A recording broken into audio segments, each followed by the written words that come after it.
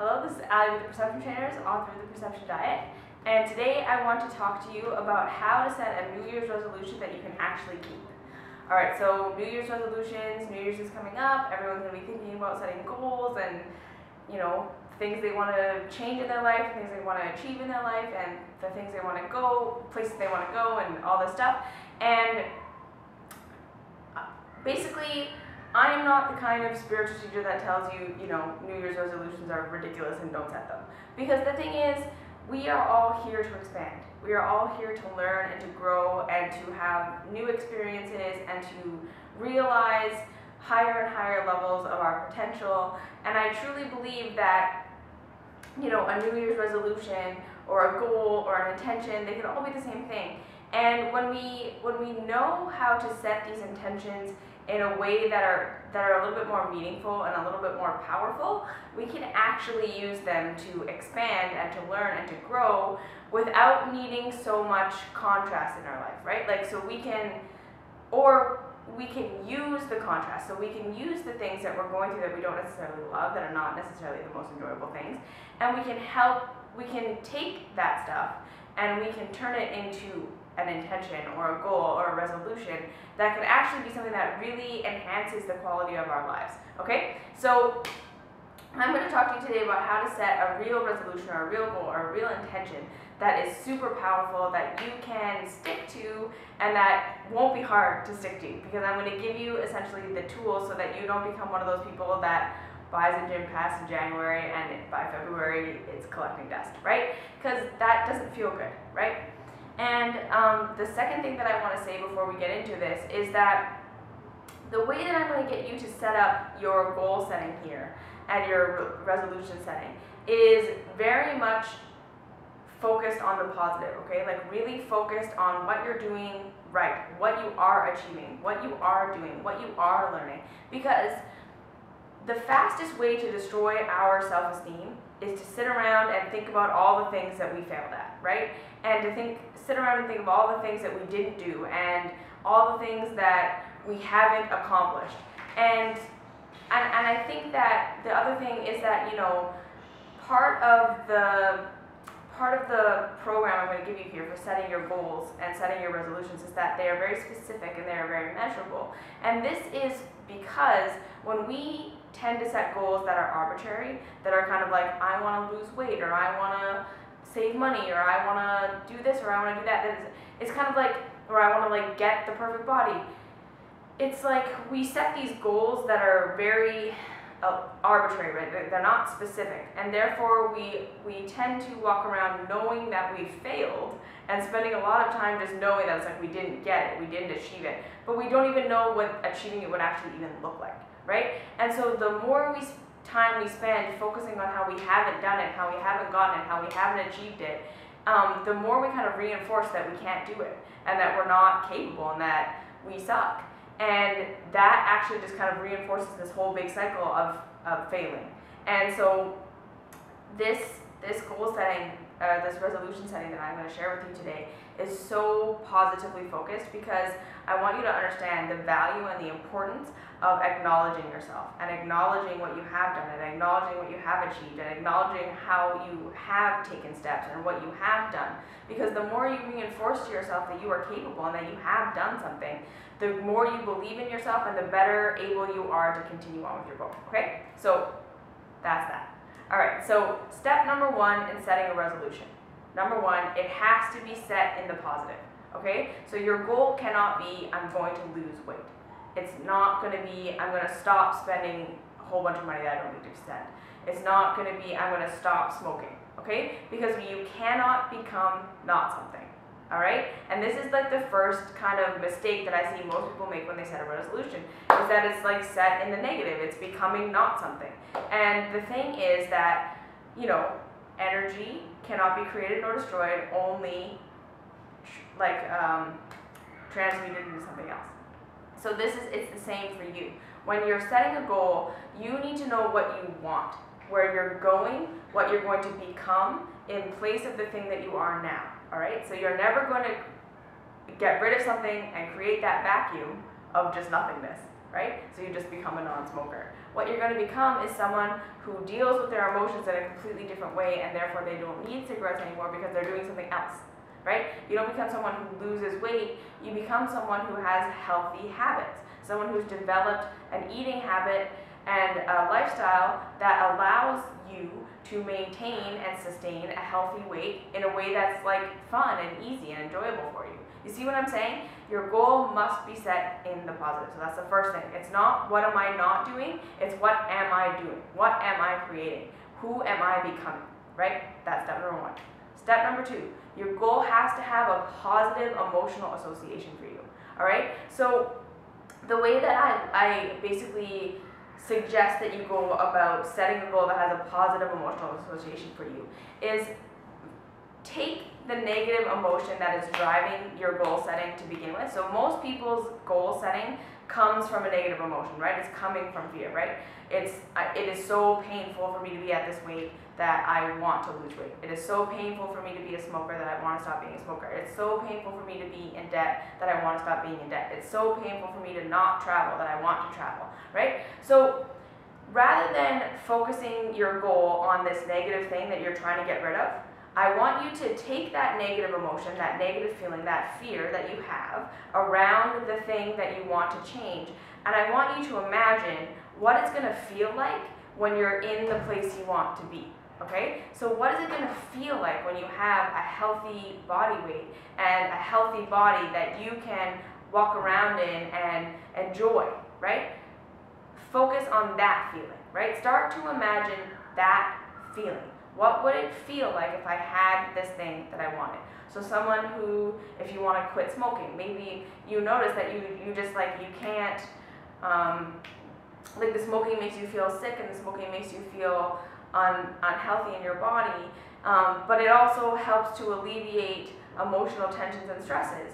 So to be someone who doesn't smoke, first I want you to focus on like how healthy you know you're going to feel when you stop smoking, right? So when you start to become someone who can address your emotional issues or address your issues or address your anxiety or address your boredom or address whatever in a healthier manner, how would that feel?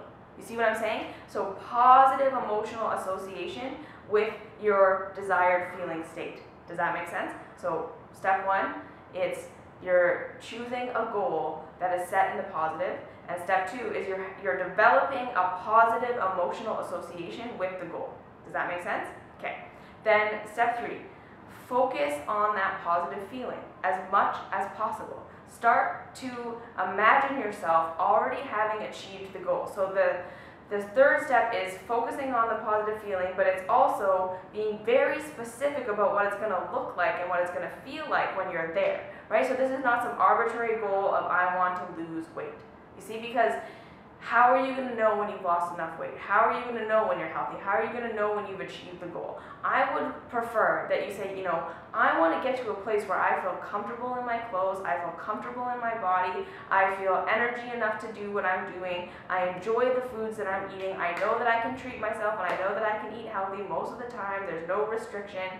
And that, see, like that is like a well-formed idea of where you're headed. Right? And so you start to focus on the feeling of what it would feel like to have that. You see what I'm saying? So again, someone whose resolution is to stop smoking. So I'm now someone who has very clear lungs. It feels really, I feel very energetic. I feel like when my anxiety comes up or when my depression comes up or when my just my inability to be in my emotion comes up, I am starting to learn new habits, like maybe I journal, or maybe I try going for a walk, or maybe I try talking to someone, or maybe I try playing solitaire or just letting my mind run. You see what I'm saying? And you start to make this goal very specific and very detail oriented. As you start to imagine yourself being where you want to be, you start to really get like what are all the elements that are going to have to be in place for you to be achieving that goal. Okay? And then fourth thing, move from the state of already having achieved your goal. Okay, so now that you've decided what your goal is, what you're becoming,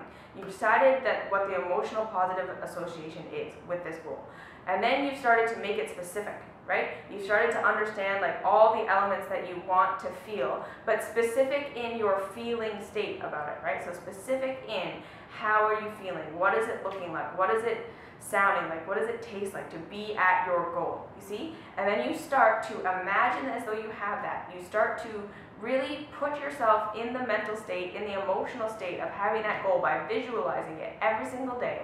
And you start to make decisions and choices from that place, right? So rather than making the choice of like, okay, I want to lose weight and I really hate how I feel, so I'm going to try this diet, right? When you make choices from that place of fear and that negative association, that negative emotional place, you actually create the perfect environment to continue to feel that negative feeling and therefore continue to fail at your goal over and over and over again. Whereas if you're starting to make choices from that positive emotional state, that positive feeling state, that positive where I want to go place, that's when you start to have the power to make totally different choices that you never would have had before. Okay, so like you start to say, okay, if I already had this body that I'm really wanting, and I'm really feeling comfortable inside myself, and I'm really enjoying my food, and I'm enjoying my energy, and I'm like really feeling that, like I'm imagining that, I'm feeling what that would feel like, and what that would look like, and what that would sound like. Now what do I want to eat? Now how do I want to speak? Now how do I carry myself? Say your goal is you want to save money this year. Right? So how does it feel to have that money in the bank? How does it feel to like know that you've got some reserve? How does it feel to know that you've taken some positive steps towards consolidating your financial situation so that you have some money in the bank? How does that feel? And then how are you going to address your money now? How does it feel to be around your money now? You see what I'm saying? Start to make your choices from the feeling state of already having achieved your goal. Does that make sense? So that is how you set a New Year's resolution that is something you can actually do. Okay, and then the fifth step is you acknowledge your successes every single day. Okay? Even if your successes have nothing to do with your goal, have nothing to do with what you've actually done, have nothing to do with your actual resolution, you start to make a practice of acknowledging yourself for what you did that day and how you were that day, and even just acknowledging yourself for the person that you are and how much you appreciate who you are as a human being. And you start to make that the tape that plays in your mind at nighttime, rather than the tape of all the things you didn't do and all the things that you failed at and all the goals you didn't achieve and how you're not there yet. You see, because so much of the time we focus so heavily on the not having what we want, the not having achieved what we want, that we set ourselves up to continue to not achieve it because we're continually beating our own self-esteem down over and over and over again, continually reinforcing that we're failures and we suck and we can't do anything by having these big lofty goals that are set in the negative, that we don't actually really know how we're going to get there or how it would feel or what that would look like, but we know we're failing, so we're reminding ourselves of that over and over and over again. Stop that, okay?